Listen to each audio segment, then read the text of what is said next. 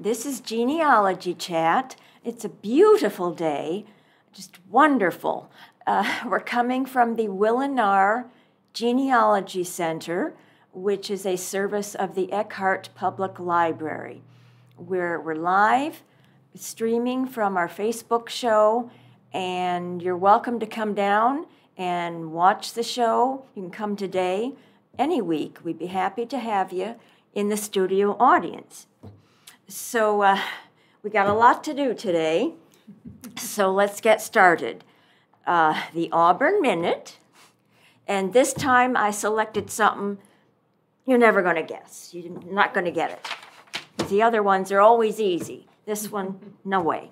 Okay, first clue. The purpose was to rid the city of saloons. What do you think? No? Not yet. It was dedicated in 1914. No? It was a place for men to hang out. No? In 1921, women were allowed. I don't know. This building has a gym, showers, a pool, and a bowling alley. Nope. It was also the site of the teen canteen. I don't know. And its location was 310 North Main Street. I don't know. So let's go to the computer, and we'll show you the answer. It is the YMCA. And there's a picture of the outside. And the next slide is a picture of the inside. It's men doing their gymnastics. Looks like the beginning of the YMCA song, though. It does, doesn't it? Like the whole YMCA. That's right. Maybe that's where it was created. Who knows? But you all knew it was the YMCA. But I didn't stump you. It wasn't difficult. So maybe next week I'll choose something that's hard, that you won't guess. So I want to introduce my very good friends who've been on the show before, and I'm so happy you're back. Bre was on the very first show. I was. We did a search, familysearch.org, for a very beneficiary, Charles Eckhart. Yep. And then we have Rebecca Mann, who was here, I believe it was in May. Somewhere around then. And you discussed ghosts of the military. I love my hauntings. Your hauntings, yes. I love my hauntings. Oh. Yeah. Hauntings, and yes, that's right. So today, they're going to tell us about the Romanov family of Russia, and they're also going to talk about Anastasia, the musical, as well as the film. I believe it's Disney. Is it Disney? Fox, I believe. I feel like it was Fox, but Yeah, Fox. But Okay. took over. As well as the they own Fox. it now. Yes. And first, these lovely ladies created T-shirts. And ladies, if you'll stand up and model them, we'd greatly appreciate it. Can you tell us anything about the front and the back So the of front, the T-shirts? Of course. So the front is actually kind of based off of the program. If you can, I don't know if you can see it very well on the CD, but if you notice, there is the Russian Cathedral and the Eiffel Tower in Paris, as well as the Alexandre Bridge, which is dedicated to Alexander III, who was one of the czars of Russia. So we decided to kind of pinpoint that a little bit. So we created Russia crossing the bridge into Paris. And we have one of the lyrics of the song is called "Stay I Pray You." So we have that on the front, and I'm gonna turn around. Rebecca, you wanna back? Ooh. So the back says, I can't read. I can read it. Oh, thank you. Let me have a moment. Let me say goodbye. I'll bless my homeland Till I Die. Kind of a somber song in this, but we decided to go with that because, one, the song, for me, it really touched me personally, just because with what's going on in the Ukraine, it really kind of sets the mood, and also what happened in Russia after the Romanovs, unfortunately, were executed. It really kind of pinpointed a fact like, okay, we now have to leave our homeland. We don't want to leave, but we know if we stay, it's only going to get worse from here. And we'll get into that. We'll get into more detail of that later. But, you know, they're still going to call Russia home, even though, you know, they have to go to a different country. That's Beautiful what song. it is. It's gorgeous. Well, thank you, ladies.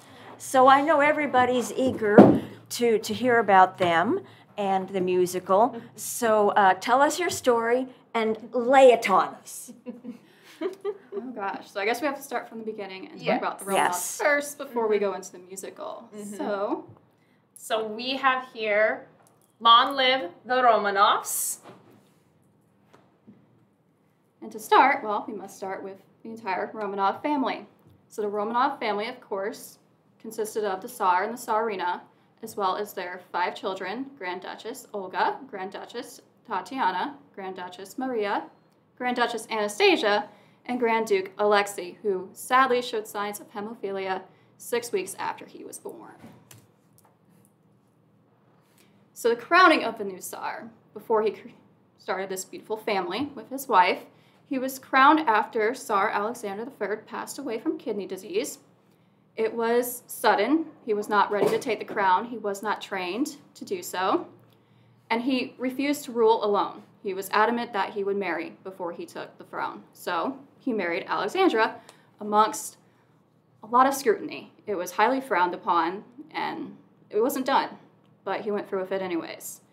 And then after his marriage, he, of course, had his coronation, and that did not go well for him either. No. It was tradition for people to come out and see the new Tsar, to come out to the Winter Palace and celebrate. They would get food and gifts, but sadly a rumor began that there wasn't enough. And so people started to stampede, and 1,400 lives were lost during that stampede. And Tsar Nicholas wanted to discontinue festivities. He's like, I want to be there for my people.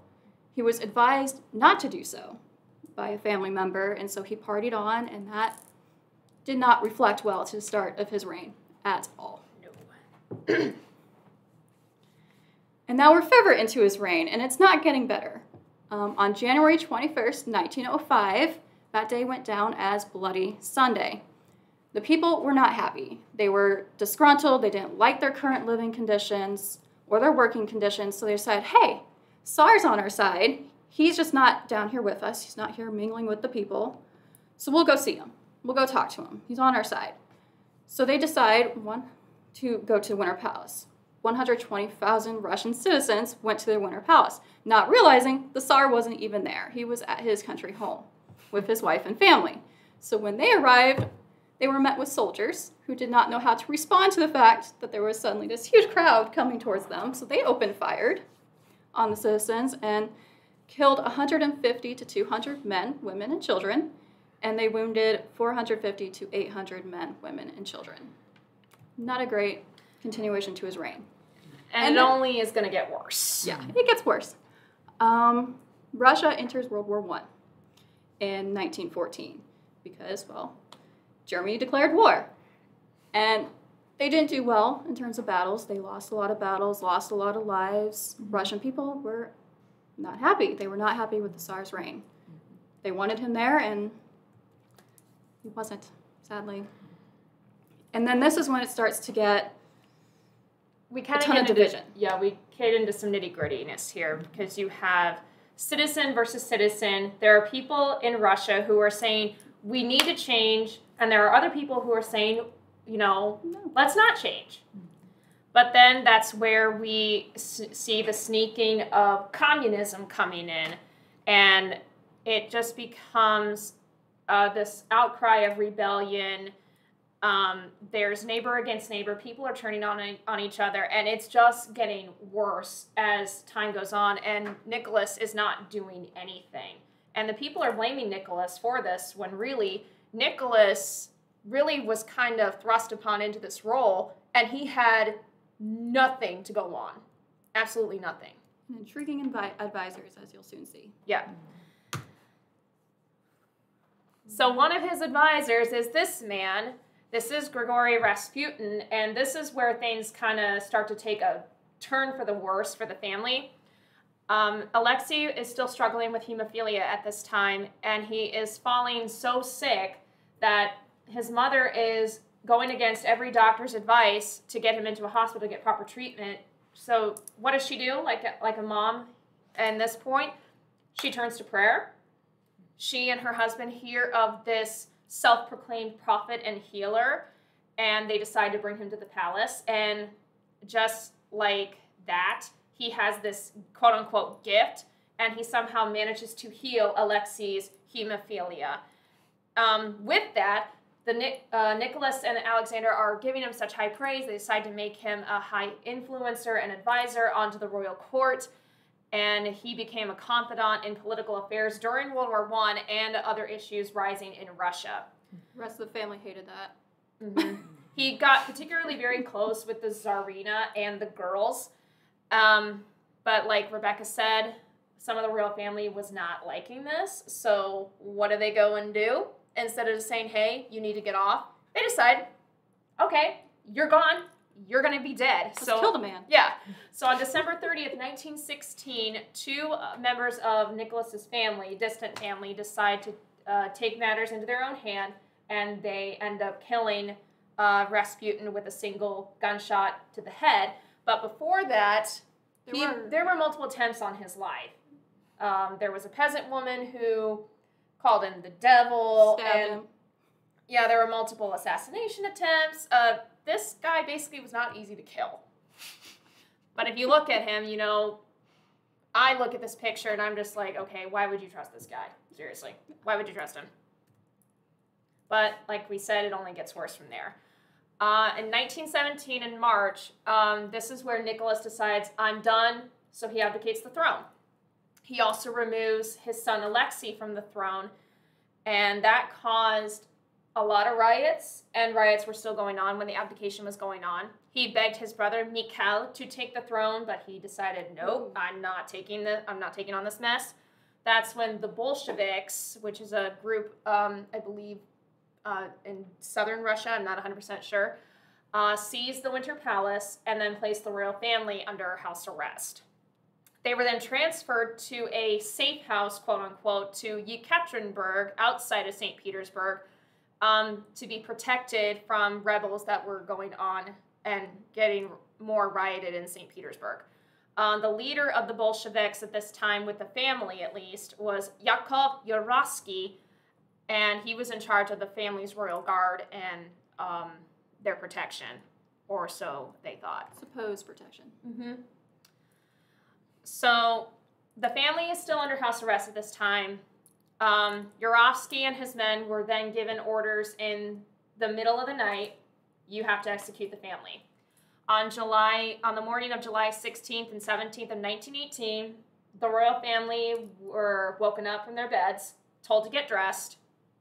They were escorted down into the basement of their safe house. And mind you, this is I believe it was a stone encapsulated room. So it's cold, it's damp. They were told that they are going to be down here for their protection, but also to get a photograph taken for their people to understand, hey, you know, we need to let you know we're still alive. We're good. We're protecting them. Sadly, though, Yurovsky comes in, reads execution orders, and then Yurovsky and his men open fire in the basement. And according to written records, it was absolute chaos. I mean, can you imagine in that stone enclosed room, there's multiple men assigned to each person, and gunfire is going off. There's going to be ricocheting bullets everywhere. There's going to be screaming. There's chaos. It was a nightmare. Sorry, I'm trying not to get emotional because this is really sad. The entire royal family, 5 children, their parents, 4 loyal servants, and even their family dog were all killed during this. Once the smoke was cleared, anybody who was still breathing or they deemed still alive were either then stabbed by bayonets or shot to death by a single shot through the heart or the head.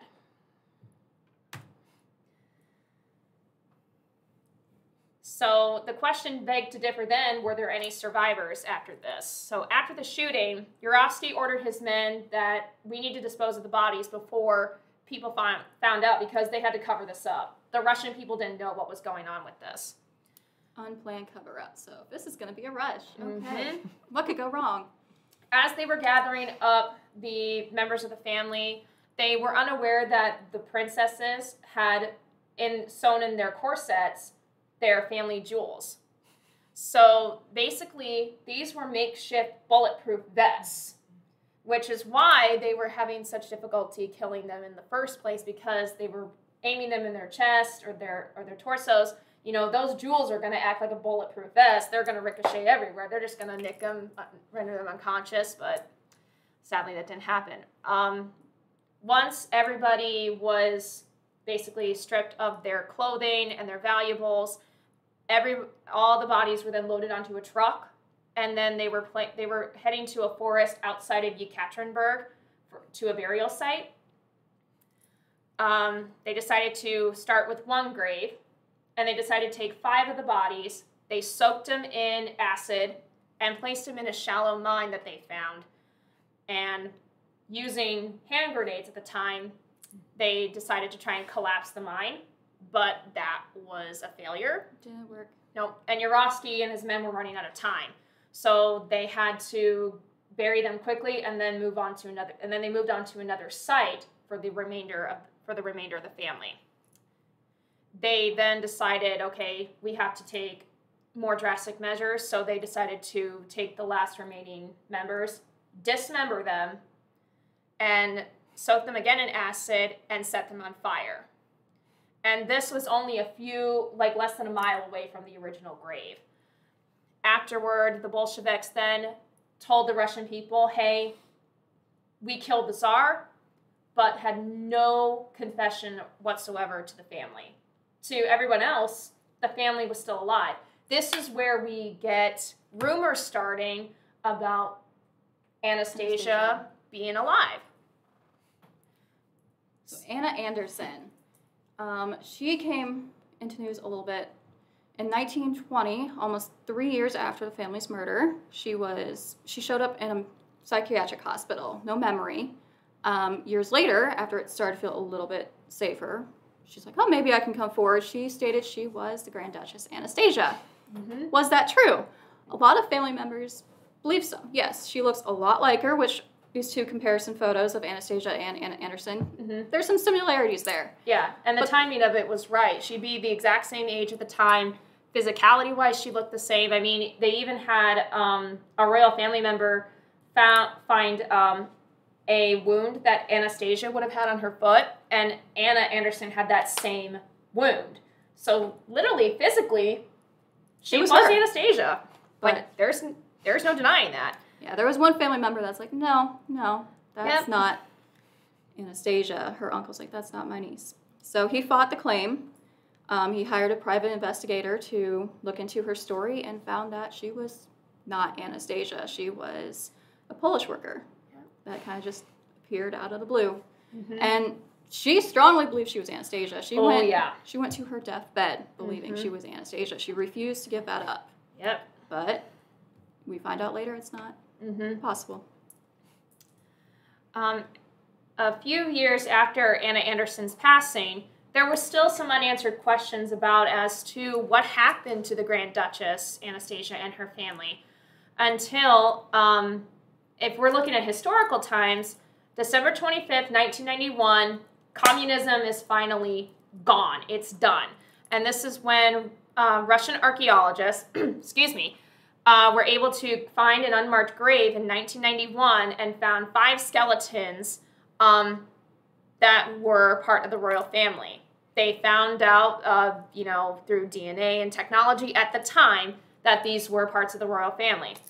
However, the church did not recognize any of the bones or the family members as saints until it was incontestably proven that these were the missing Romanov family, because, There's still uncertainty. Yeah, I mean, you go through years and years of hoping, and then it's proven to be a lie. You're going to have questions, and you're going to be hesitant about this. Plus, some of the members were missing, so there was still some Yes. question of what happened, because they're Definitely. in the one grave, you have the Tsarina, and 3 of his daughters, 2 of which they could identify as Olga Tatiana, but who was the third? They didn't know.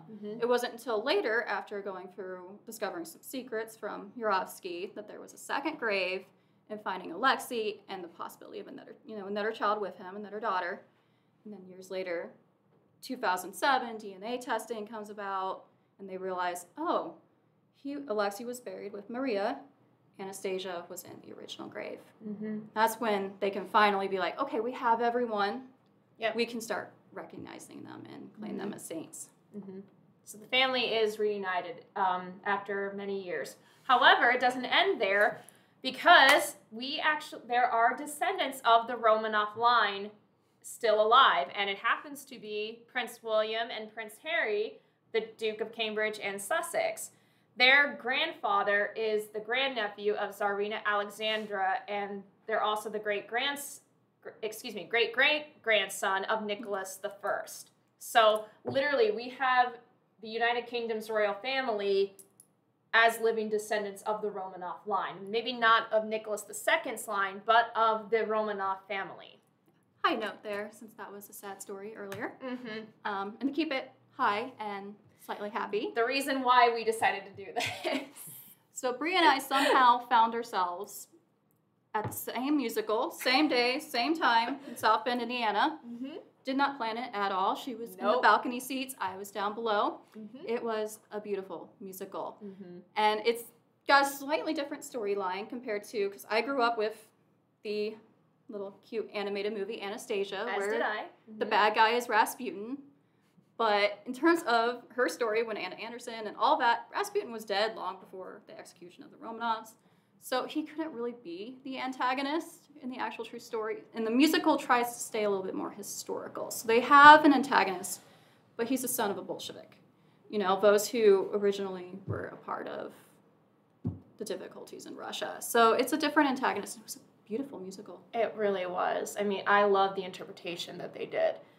They honored the history and really stayed true to Russian culture when they were in Russia, and then honored it when they finally went to Paris. Yeah. And we have some favorite songs and everything from this movie. It had Once Upon a December in it. They did a great job. Yeah, the original, for those of you who have watched the original movie, almost every one of the original songs from the movie made it into the musical, with a couple of exceptions. And then there's some original ones that they created for the musical's purpose that were just absolutely amazing. They were great. That's mostly what we have. Of course, we're amateurs, so don't quote us on everything we said. Yes. If we said something wrong, please leave a comment and let us know so that way we can correct our knowledge. And if we have something historically inaccurate, I apologize. We apologize. Like Rebecca said, we are amateurs. We're not professionals. This is just a project we decided, wow, we need to share this. It's like, oh my gosh, we're at the same musical. What are the chances? Like, seriously, what are the chances? Yeah. I was like, wait, what? It's weird. I wouldn't call it weird. I really call it like a spark of chance, you know? What, isn't there a line in My Petersburg that was like an epiphany for Dmitri in that? Well, I think it was more just an epiphany that you can call it Leningrad, but it's still St. Petersburg, you know. New name, same empty stomachs. Yeah. Well, this is Bre Weeks, and this is Rebecca Mann, and I have some questions for you, ladies. Of course. So why are we interested in this family, but not, let's say, Louis XVI and Marie Antoinette? What's special about them as well as Anastasia?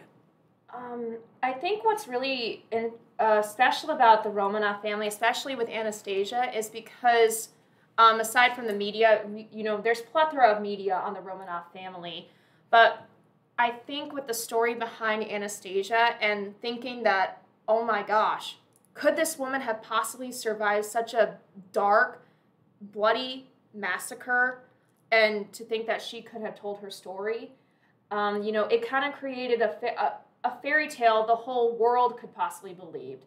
And I think, you know, it's such a tragic story that, you know, I look at it as, you know, history shouldn't repeat itself. But it's also a way to commemorate, you know, this was, yes, they were royal, but they were a family like anybody else.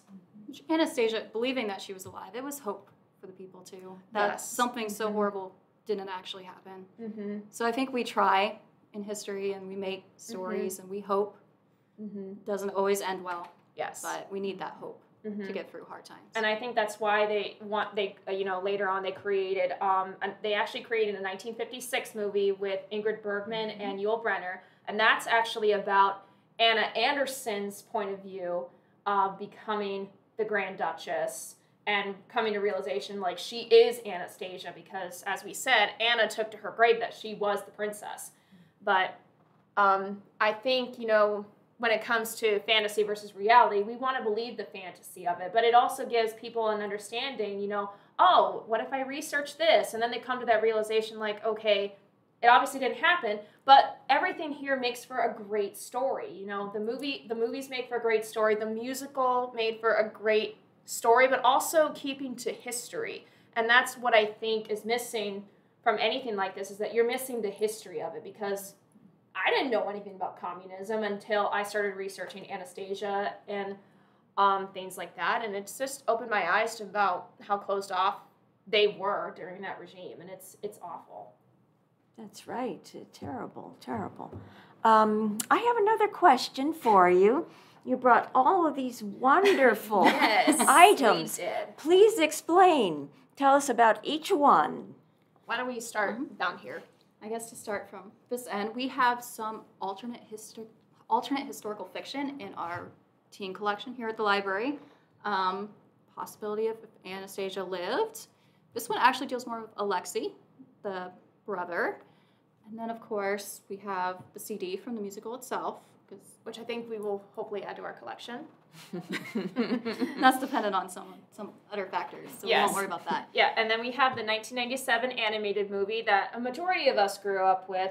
Like Rebecca said, this features Rasputin as the villain. There's some really cute animal characters in here, but it makes for a beautiful story. And there's also some big names in who provided the voices here, one of them being Angela Lansbury. So she's in this, as well as Meg Ryan and Kelsey Grammer. There's a lot of big names in this movie, so we highly recommend this. But we also have some historical books here at the library. So this is about the sisters, all the sisters in the Romanov family. And then we have this one here, which is about the last empress, this is about their mom, Alexandria. So as far as fiction and history, you know, we have a wide variety. As far as the musical itself, like Rebecca said, we have there's the musical CD, and then there's a little keychain right here, which has the Eiffel Tower, the music box, and then Anastasia's signature A. And then we have the merchandise from the show. Most of these are Rebecca's. We have the original Broadway shirt. And then I believe this is your favorite. Am I right, Rebecca? There's another song called In a Crowd of Thousands, and this is featuring Dimitri and Anastasia and Anya, and it's that silhouette, that famous silhouette that we all love so much. And then this is the tour program book that I purchased because unfortunately we didn't actually have handheld programs due to obvious circumstances, but I figured this would be a great addition to at least my personal collection as a theater bug.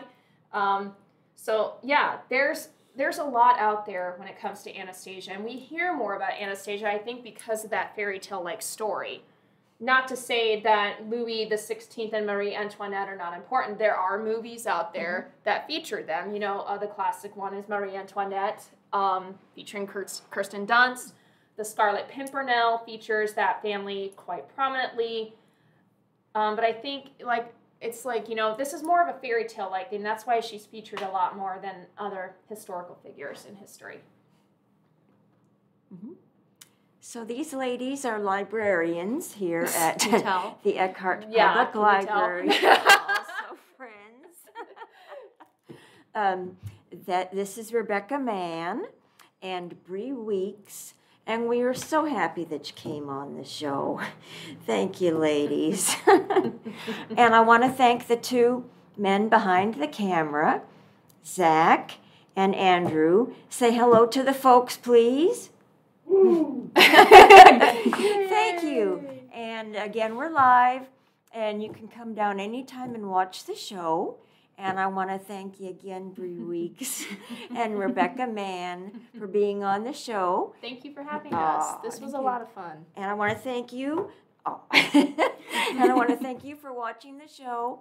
I hope you'll both come back another time, and we'll talk about that. Yeah, definitely. Think about it. I hope you will. And if we didn't get to any other questions via Facebook Live or anything like that, this will be posted on YouTube. Am I correct? Okay. That's right. And Rebecca and I will look back on those, and if there's any questions that we missed or anything like that, we will answer them. Or if you saw it and, missed it, they're like, hey, you can give us a call. We will happily answer your questions when it comes to this.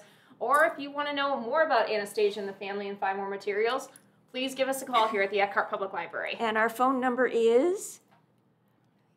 I should have this memorized, but I don't. I'm not a machine.